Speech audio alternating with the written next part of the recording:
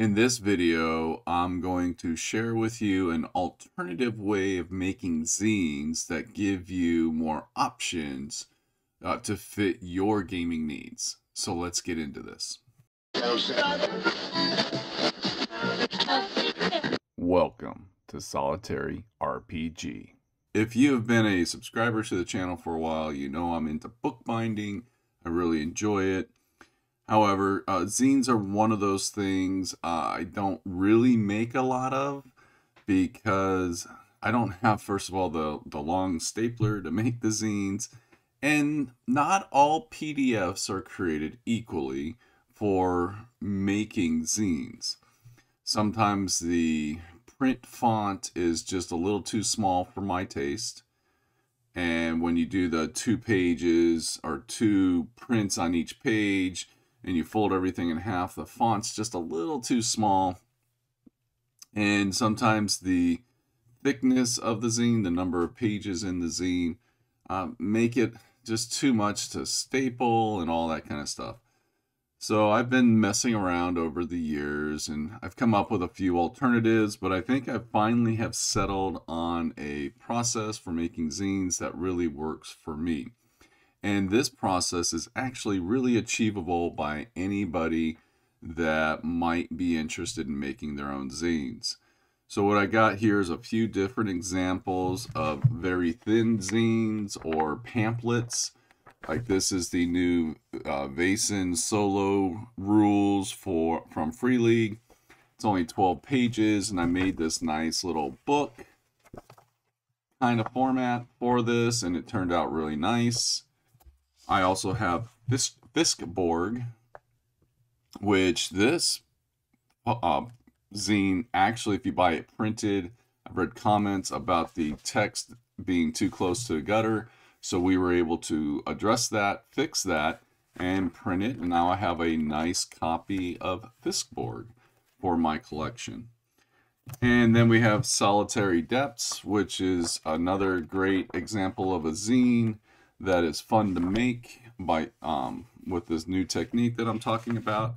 And Splatter Shack, which was the first one I did in this new format, and I really liked the way it turned out, and that's what got me doing all the rest. So what do we need to do this? Basically, you're going to want to have a stapler of some sort. So this is my standard desk stapler. It's probably from the 60s or 70s. I bought it at an antique shop because I really like the design of it. But you need some sort of a regular stapler, so that way you can staple down the pages. And if you're going to do a thick zine, like Fiskborg is a pretty thick zine, I went out and bought a heavy-duty stapler. This one can actually do up to 100 pages. And this is important because I plan to do some kind of books, like an alternative way of binding books in the future, and I might need to do 100 pages. They do also make staplers that will staple up to 200 pages. I thought that was getting a little carried away for my taste, but I think 100 pages, this one kind of is the catch-all kind of stapler. It can also go down to 20 pages. And the way this kind of a stapler works is you're basically changing out the type of staples you use for the page count that you have, and it's just a good universal stapler. Got this on Amazon. It was like 20 bucks, and it came with 2 types of staples. One, a box of staples for 50 pages and a box of staples for 100 pages. So I thought it was a good investment. Then you're going to need some way of cutting the text. If you have a paper cutter like I have, it's really simple. If not, you're either going to want to use a ruler with a razor blade to cut the pages, or you're going to want to pre-cut the pages with a pair of scissors before you put the book together. I guess it's just really going to depend on what you're binding and what you're trying to create. One of the advantages for this process of making zines is you have a little bit more control. Actually, you have 100% control on how big you want to make your pages. I made this one larger because I had the opportunity to do so, and it's a great little book, first of all. but I wanted it to be a little bit larger, so I printed it at a larger size.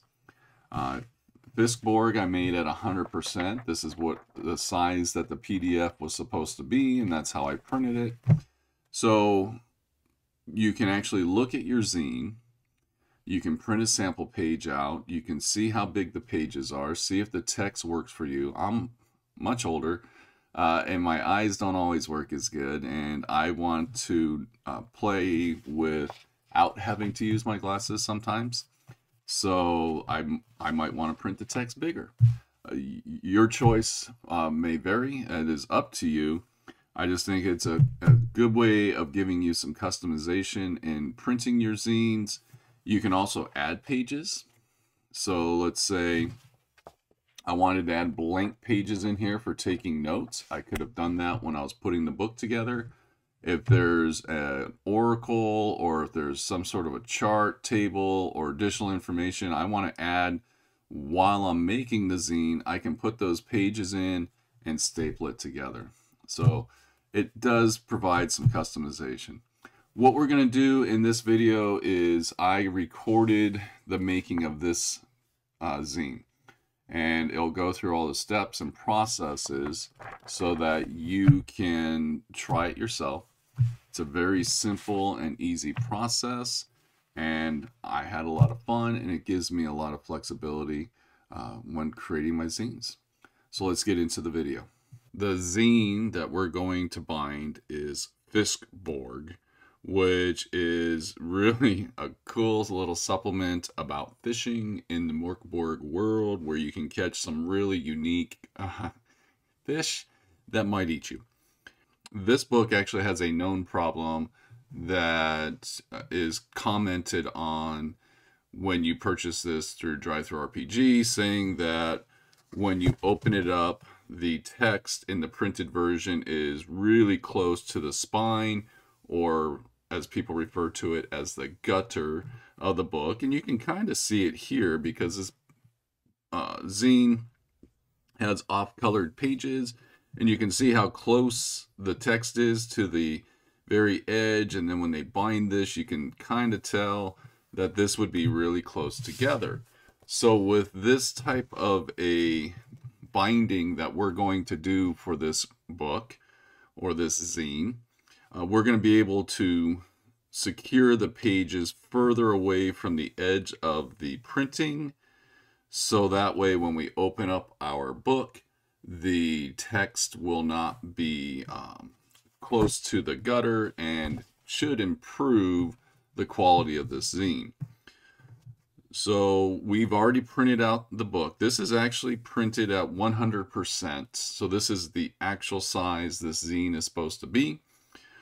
What's interesting about the way that I'm talking about making zines right now, or an alternative way of binding books, is you could adjust this and print it larger if you wanted to. I could have printed this at 110%. I could have filled the page and had a regular 8.5 by 11 version of this. It's kind of up to you if you want to make it larger. I kept it the regular zine size because I have a specific type of box that I keep all my zines in, and this will fit. So what we need to do first is we need to mark along the edge exactly where we want to place our staples. We're not going to do this blindly. We want to staple this in a particular spot, and we need to cut off some of the excess here. So we can take our ruler that we have, we can get some rough measurements of how much space we have. We have a little bit over 1.5 inches here. So basically I think I just want to cut 1 inch off, and then I'd be able to staple right between here, and it should be okay. And that would make it just fine. So all I'm going to do is make a mark with my pen. Whoops. Make sure you don't mess up your line. Just going to make a mark here. Then I will draw out a line. So what I'm going to do is I'm going to take this to my paper cutter, and I'm going to cut this excess off. I'll be right back. So now that we've made the cut, I did a pretty good job cutting right along the line.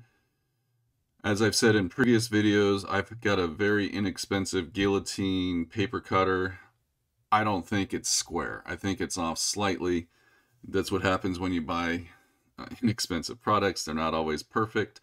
And I've, over time, have learned to adjust the best I can. So I did a pretty good job there. So we got this ready to go. We got a cut. We're going to put staples right along the back here.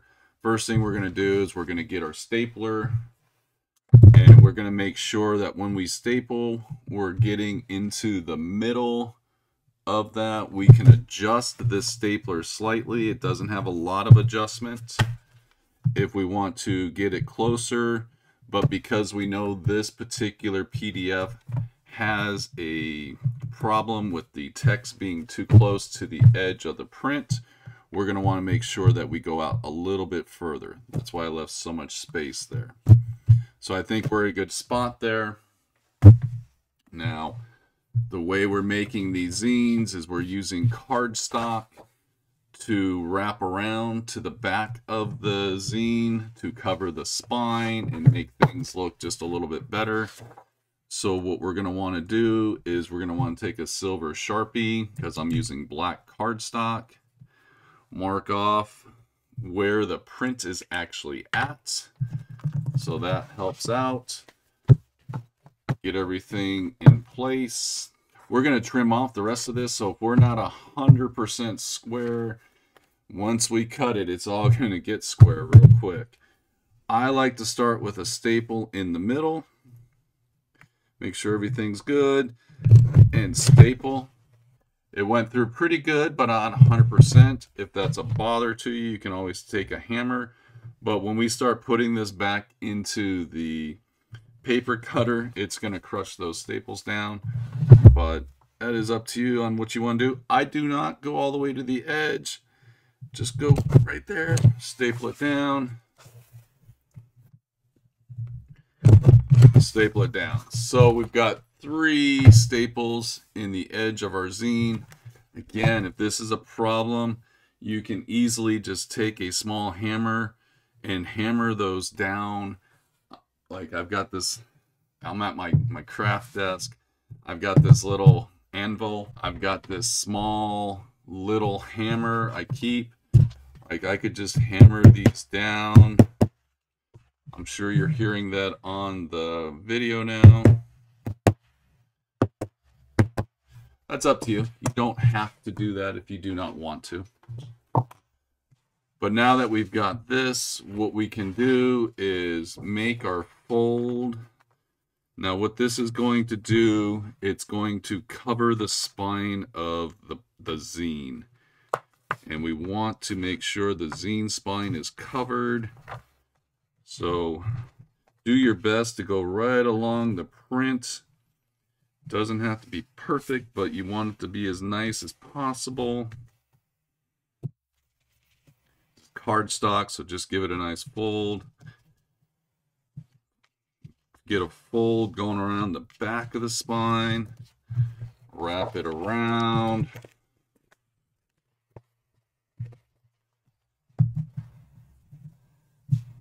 There we go. Now what this is going to offer is the back of the book's going to have this cardstock cover. You can see where I made some other marks earlier. My video was terrible, so I reshot that. The staples are covered, and that's why we're doing this spine, is to cover the staples. So what I'm going to do now is I'm going to go get some Elmer's glue. I'm going to put a bunch of glue here to help cover the staple part, and I'm going to put a bunch of glue here. I am not going to put any glue really over this, maybe on the very edge, but that's about it. I don't want to flood the back with a bunch of glue. If you wanted to, you could. It's simply up to you. Okay, so whenever you're dealing with Elmer's glue, make sure you have like a damp or wet towel easily accessible to you, because if you get this on your hands and you start touching this cardstock, you're going to leave like shiny marks, and it's just not going to look attractive. Even though this is the back of the book, we still want it to look pretty, because everything should look pretty. So we're just going to put Elmer's glue along the side. So just put some Elmer's glue down, rub it in with your finger. You're playing with glue here. Just don't eat the glue. Don't be a glue eater. So we get some glue down, and then what we're going to do is we're going to go along the spine of the book. Sorry about the zoomed in look, but I'm doing the best I can trying to get this all on camera. So go along the spine of the book. If you want to hit a little bit on the back side, you can. You don't have to, but definitely get glue on the spine. Clean your finger off that you used to rub the glue around with, and then wrap your zine. Now what I'm going to do is I'm going to put this in my book vise so that the Elmer's glue can dry, and then I'll come back to video, show you the end result, but you can kind of see where we're going with it. And I fixed the issue that this book has. I'm kind of holding it with my hands on the back simply because of the glue, but the text is away from the gutter now, so you can really read the text. Yes, you can see some white in there because of the way we bound this book on these solid black pages, but that's the price you pay. I'd rather be able to read the text than see a little bit of white. So we'll be back once this dries. Okay, so the glue has dried, and unfortunately I can't really show on my camera, but you can see where the staples are, because that Elmer's glue under the pressure of my book vise or press really kind of sucked it in, and you can see the outline of the staples, which is a good sign.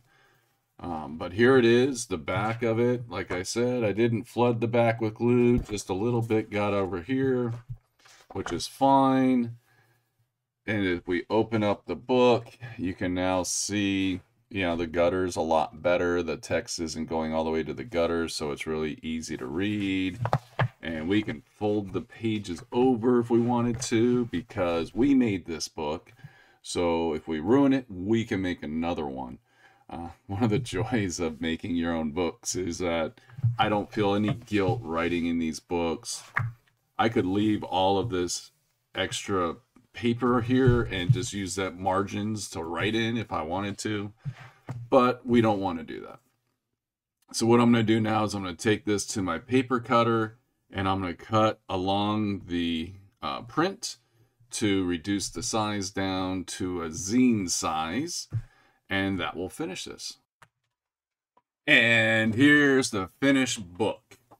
So as you can tell, there's still a little bit of white going around the edge, but I got good straight cuts.